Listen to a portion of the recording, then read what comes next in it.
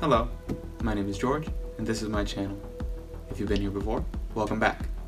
Today, we're continuing my quest to have good quality CRT gaming at my desk. In the last video, we added S-Video input to this CRT. You can watch that right here. But now I have a new problem. How do I hook up all my consoles? Do I just cover this desk in consoles and switches? No, that's what entertainment centers are for. Plus, what about consoles that never supported S-Video output, like the Genesis, or consoles that don't have any external video support, like the Game Boy? So that's where this comes in. This is a MiSTer. Now I mentioned it in my last video, but I didn't really explain what it was. And I don't want to spend too long on it, but the short version is, it's a hardware emulator.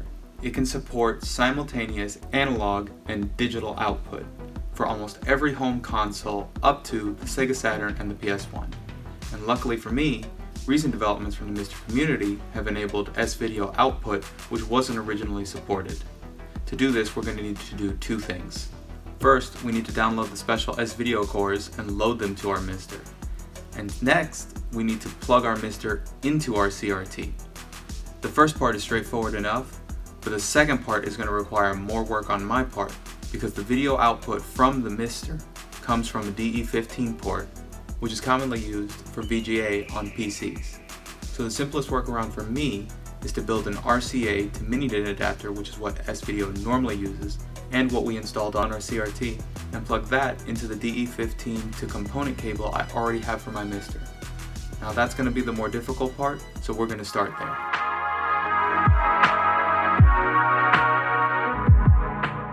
So, to make this adapter, we need two RCA connectors with some wire attached.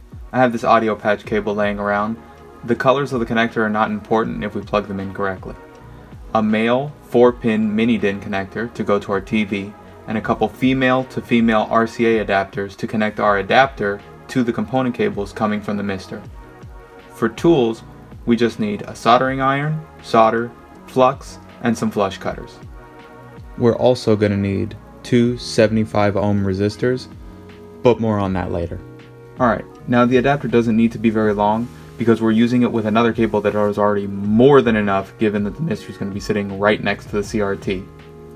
So I'm just going to cut off these right here at this little block.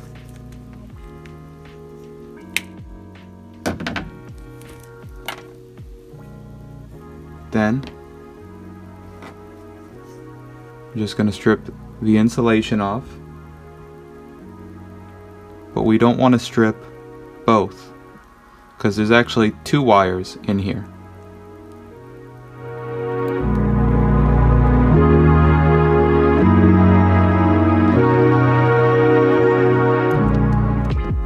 So we've got our ground or shield,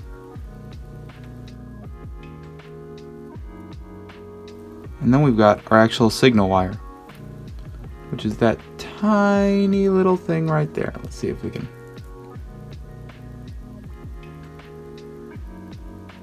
A little black spot, that's the signal wire.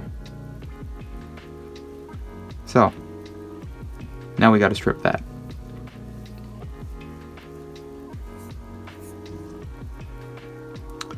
Now, I'm not going to strip it all the way down here because we want to keep the ground and the signal wire separate when we solder it to our S-Video connector. So I'm going to just strip this little section right here.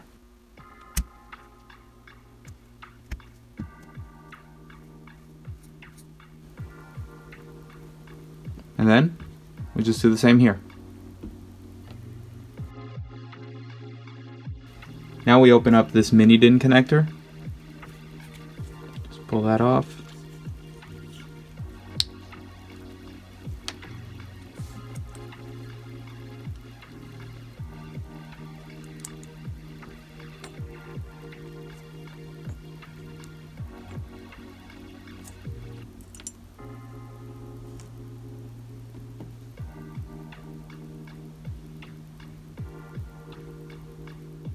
And we're going to solder the white RCA to the Luma circuit on pin 3 and its ground on pin 1.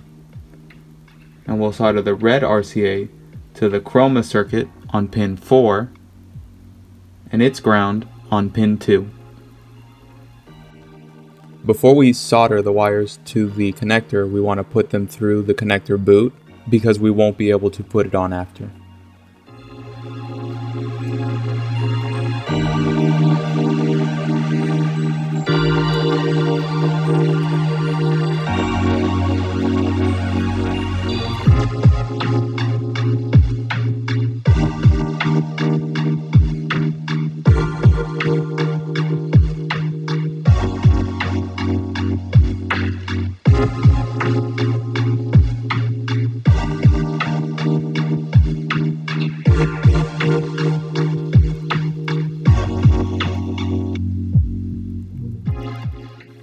So now we're just going to snap this connector back together. I don't know what happened with the camera angle. I'm sorry, I was way off.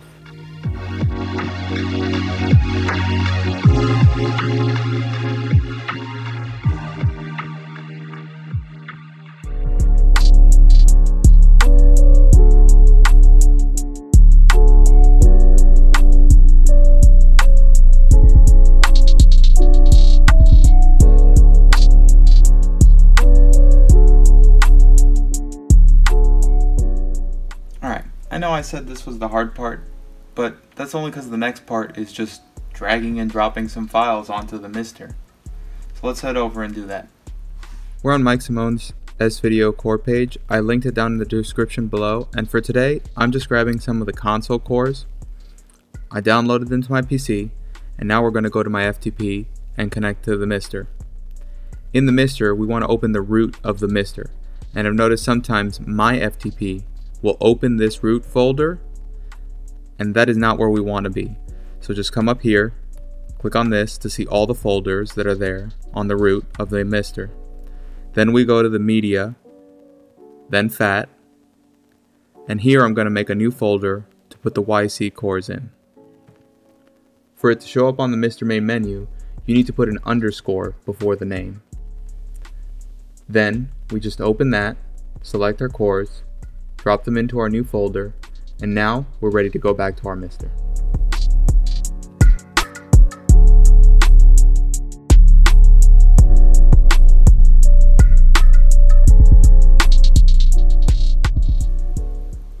Okay, so we're going to plug the red on the component and the red on our adapter together. Now we're going to connect the green on our component with the white on our adapter. Then we're going to plug the DE15 port in on our MiSTer. Plug our audio in. Then we plug our adapter into the TV and our audio lines from the MiSTer. We've got our MiSTer hooked up to our CRT. I also have it hooked up to this monitor because we haven't set anything up, and I'm not sure how it's going to display, if it's going to show up on the CRT or not, because I haven't done this before. So let's see.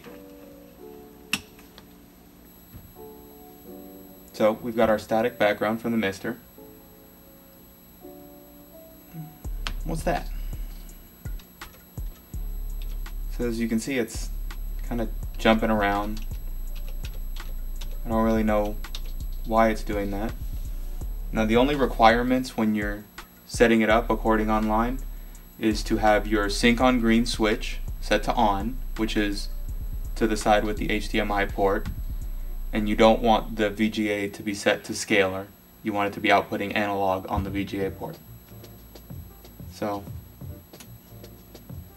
that's what happens when I turn off the sync on green. It gets a little bit worse. So let's see if it's because of the setting in the cores. Consoles. Let's do Genesis. It's better. You can see right here it says RGB YPBR video signal.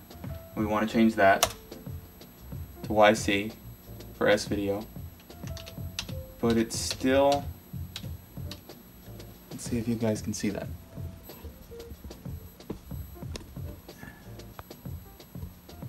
it's like pinching. It's kind of deflecting it. And I've got it set for S-Video. Huh.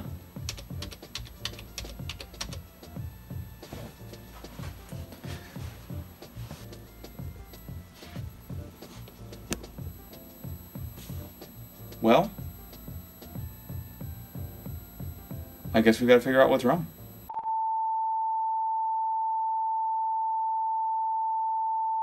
Hey, so I've been troubleshooting this sync issue with the MiSTer for about 2 weeks now, and with the help of people on CRT gaming subreddit and the MiSTer subreddit, I learned that you actually need to use a terminating resistor when you're injecting S-Video onto the circuits.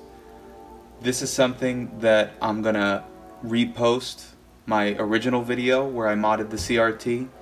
So if you're watching this, feel free to skip that. It's the same video. I'm just gonna put a little snippet in explaining this thing about the injection circuit and needing resistors going to ground. But we've got it working perfectly now. So now we've got good video quality, no sync issues. I'm gonna button this back up together. I have to resolder my S-Video port back in because I was using RCA connectors to test it. And then we'll show it to you guys. We've got our CRT back together, running Shinobi 3 on our Genesis core. But we're still getting it black and white because we still do have to switch this video signal option to YC for S-Video. And now we've got full color. And after you do that, you come over to save settings, and now you won't have to do that every single time it boots up. But there you have it. So what do you think? Was all this effort worth it for a slightly less than perfect video quality from S-Video? Do you have a MiSTer and want to get into CRT gaming but don't want to drop the big bucks on a PVM or a consumer set with component inputs? Let me know down in the comments below. If you like this video, hit the like button. If you didn't like it, hit the dislike. And if you want to see more videos, hit my subscribe button. But for now, I think it's time to enjoy some games.